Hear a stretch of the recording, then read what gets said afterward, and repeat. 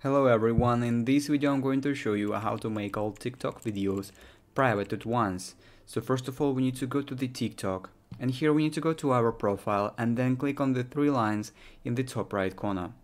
So now we need to go to settings and privacy by clicking the very last option here. And then as we opened our settings and privacy, we need to scroll these down until we will see report a problem button. We need to click on it and wait for this interface to load.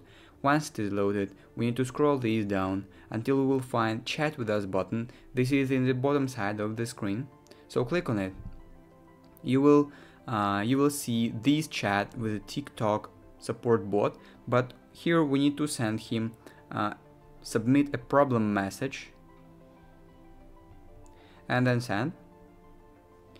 The bot will respond us with this button, submit a ticket. We need to click on submit a ticket, and here we need to quickly describe what we want from a support team. So you need to type here something like I want to make.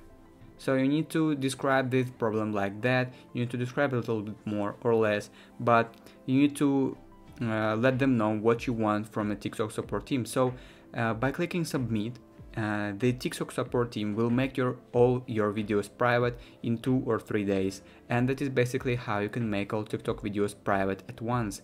If you found this video useful, leave a like and subscribe to the channel. Thank you.